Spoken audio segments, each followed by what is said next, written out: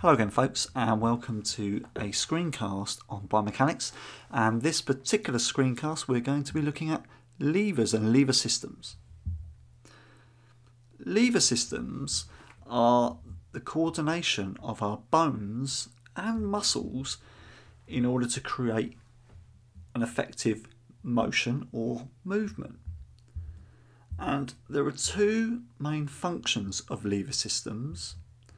The first of which is the lever needs to generate muscular effort to overcome a given load. So basically it needs to help the muscle contract to lift an item or to move a load.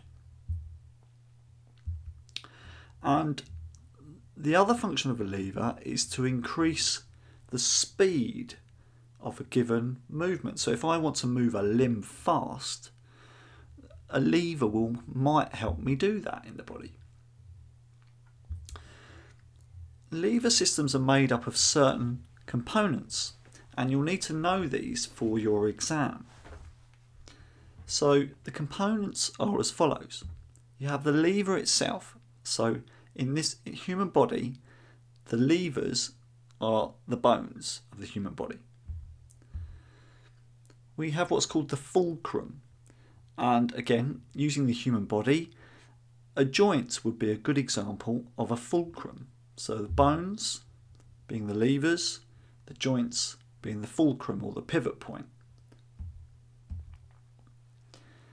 The next concept we have is called the effort, and this would be the muscle contracting at the joint which causes the arm to move. So that's the effort. And of course, finally, we've got the load, which is the amount of weight or the resistance that we are trying to move or to lift. So for example, if you had your arm and we're looking at the elbow joint, the lever might be the humerus or the radius or the ulna. So they would be the bones at that joint. The fulcrum would be the hinge joint. So you can see there's a green triangle there. That's the fulcrum. The effort, well, that's the bicep brachii. As I bend my arm in half, I'm trying to lift a weight, it's the muscle that's bringing that bone upwards, so it's moving that lever. And therefore the bicep brachii is contracting there, so that's the muscular force. And the load, of course, would be the heavy dumbbell that I'm trying to lift on the end of my arm. We've got certain categories of levers, and they're basically numbered, and what I'm going to do is go through each particular lever. You'll need to make some notes on the lever, and at the end you'll need to draw a simplified diagram of the lever.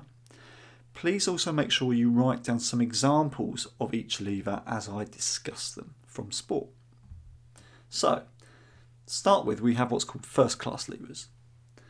A first class lever has the fulcrum, so the axis point, is in the centre, in the middle, and therefore the effort and the load are either side of the fulcrum.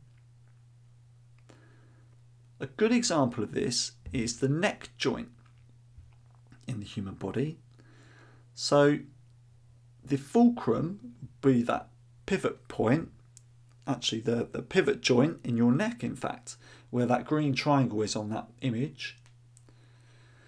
The effort would be the muscles in the back of your neck and leading on to the trapezius and the latissimus dorsi that would pull your neck and head backwards. So that would be the effort in this sense. And the load would be the weight of your head in terms of the front or the chin area.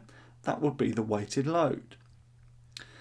The reason why, if we're looking at the neck joint, this isn't reversed when you move your head forwards is because gravity brings the load down. So we don't actually need too much muscular effort on the front of our neck to bring our neck down, as gravity will support doing that. But if I want to move my neck backwards, it's the muscles in the back of my neck that help move the load, which is my face and the head, backwards.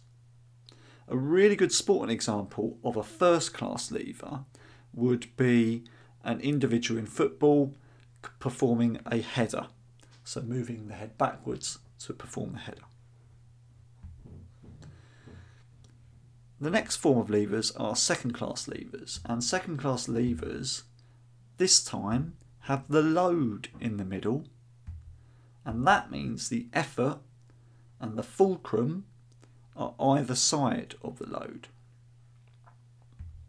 Here is an example of that. So you've got the fulcrum is right on the toe joint, the load going through the middle, which is the weight of the human body, and the effort on the end, which is the muscular contraction, which in this sense is the gastrocnemius or the soleus, in order for me to plant my toe in this manner.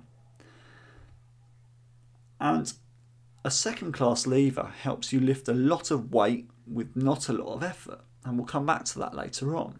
A good example of a second class lever would be an athlete, looking at our picture, an athlete taking off at the takeoff board in long jump, or an athlete using plantar flexion in order to jump upwards in a basketball jump or a high jump, something like that. So that would be a very good example of a human body second class lever sporting example. Finally, we have third class levers. Third class levers have effort in the middle, and therefore the load and the fulcrum are either side of the effort. So it's the last combination that you could do with those three elements. Now a good example of this is an upward phase of a bicep curl. Be careful with that statement. Make sure you write the upward phase of a bicep curl. And the reason is, as you move the bicep curl upwards with the weight, if you try bending your arm now, the bicep brachii suddenly, slightly becomes ahead of the elbow. And so that means the effort, which is the bicep brachii, is slightly ahead of the fulcrum, which is the elbow joint. The load is obviously the weight that you are trying to lift. And a good example of a third class lever is if a footballer or runner bends their leg backwards at the knee joint. So for example, if I'm going to kick a football and I bend my leg back, the bicep femoris is contracting, and that will be the effort. The fulcrum will be the knee joint, and the load might be my foot and ankle because I'm lifting my leg backwards. It's exactly the reverse of this bicep curl, just the other way round. Okay, so two good examples there of a third class lever: a bicep curl in the upward phase only, and a footballer bringing their leg back, or a runner bringing their leg back in a running action, or football when they're kicking the football forwards. With all of your levers, the examiner won't ask you to draw an upward phase of a bicep curl. They'll ask you to draw this through a simple diagram, and we call those a lever diagram. And a lever diagram looks like this. So you have a long line, which would be the lever itself, so my purple line. The joint, which will be the fulcrum, is always a triangle with an F underneath it. The load is always the letter L with a downward arrow, and the effort is also always the letter E with an upward arrow. And so this diagram would show you a first class lever because the fulcrum's in the middle, the effort's on one side, and the load's on the other. What I'd like you to do in your notes is then draw a diagram for a second class lever, and followed by a diagram for a third class lever using this principle of FLE. If you get stuck in remembering what does what, there's a nice little chart here to help you out. So remember, the levers are lines, the fulcrum is always a triangle with the letter F, effort, the arrow and the letter E, and the load, an arrow and the letter L. And you can go back to the image prior to this to help you out with that system. The last thing we need to discuss about lever systems is what we call the efficiency of a lever system. This is where the distance between the effort and the fulcrum and the load and the fulcrum is really important, because the different levers have different distances between the effort and the fulcrum and the load and the fulcrum. The distance between the fulcrum, the F with the triangle in your simple diagram, to the effort, the E with the arrow in your diagram, is known as the effort arm. And the examiner can ask you to draw the effort arm into your lever diagram. I'm going to show you how to do that in a minute. Similarly, the distance from the load, that's the L and the arrow in your diagram, to the fulcrum, the triangle and the F, is known as the load arm. So we've got these two things, the effort arm and the load arm, and the examiner is going to want you to put those onto a simple diagram so you understand those concepts. The greater the distance of effort or load from the fulcrum, the more significant the effort or the load is. And again, I'll explain that in just a second. So looking at the diagrams for load and effort arms, if you were asked to draw a diagram to include a load and effort arm, you would always start with the lever diagram first. So if we did a first class lever, here's what we would draw, and we've done that bit before. So that's my first class lever diagram. I now need to add in the effort arm. So all I do is I draw a line from the F to the E with an arrow, and I label it effort arm. Okay, so my effort arm has now been labelled on this diagram. You would then, if I want to do the load arm, do exactly the same thing with the load arm line. You would start your line from the F and lead it to the L in the load arm, and you would label that the load arm.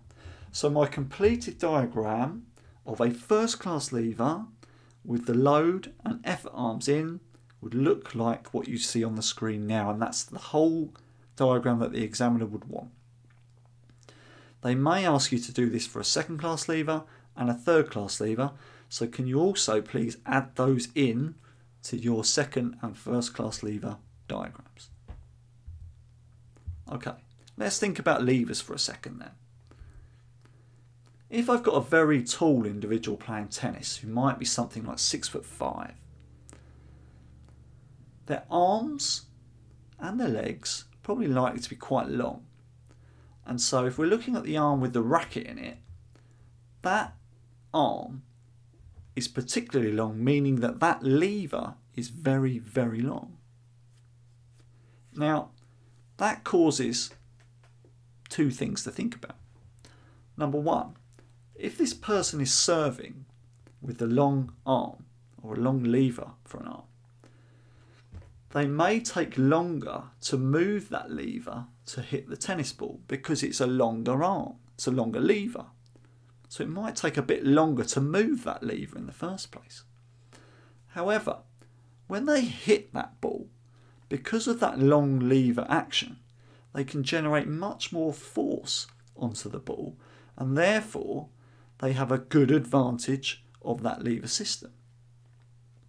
They can also throw the ball higher, as you can see, and that enables them to get a better angle because they've got a more efficient lever to use in terms of generating power onto the object.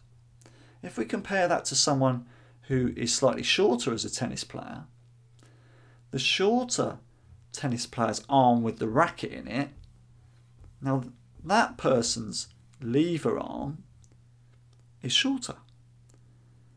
Now on the plus side for that, his service action is going to be faster because he can move that shorter lever quicker through the air to hit the tennis ball. However, he would not be able to generate anywhere near as much force as the taller player because the lever is shorter. And so now we start to think about what are the advantages of certain lever systems. And it's all to do with the length of the effort arm or the length of the load arm. And what we say is, depending on which one is longer, would give a lever a mechanical advantage or would give a lever a mechanical disadvantage. So let's look at some individual levers and talk about this. When we're talking about mechanical advantages, it only really applies to a second class lever and a third class lever. So we're not going to be talking about first class levers at this point. Why? Well, because the effort arm and the load arm are the same distance away from the fulcrum in the middle. So there's no difference. So let's think about our second class lever, and let's think exactly about going up on our tiptoes and pushing all our body weight upwards through plantar flexion. The second class lever here, if we drew a line from the load to the fulcrum, it's shorter, the load arm is shorter than if we drew a line from the effort to the fulcrum. So the effort arm is therefore greater than the load arm. What that means is that that second class lever has what we call a mechanical advantage. It means I can lift a very heavy load with very little effort. That's the advantage of that joint, and that's the advantage of a second class lever. Now when you think about that and look at the third class lever, you can suddenly see some of the differences. On my third class lever, when I'm doing a bicep curl going upwards, the load arm is greater than the effort arm, because remember, when we curl the bicep upwards, the bicep brachii becomes just in front of the fulcrum or the hinge joint, and therefore you've got a very, very short effort arm but a very long load arm. And so what we say for a third class lever is that gives us a mechanical disadvantage, because it takes much more effort, because we've got such a short effort arm. It takes an awful lot of effort for that bicep brachii to lift the load put on the end of the arm. And so the second class lever has a mechanical advantage, but the third class lever has a mechanical disadvantage in that respect. What I'd like you to think about before the end of this screencast is, if you had to give an advantage of the third class lever of an upward phase of a bicep curl, what would it be? It might be relative to think about that tennis player in terms of that lever, because by having that longer lever, the third class lever, what would it allow that tennis player to do, which I mentioned earlier on? And in terms of the second class lever, are there any disadvantages of that lever if you think about a mechanical disadvantage? So things to think about there before we finish this particular screencast. Thanks again for watching the screencast, and as per usual, if you need any more support with OCR A-level PE or biomechanics in general, please head to the iSpeakpe channel on YouTube.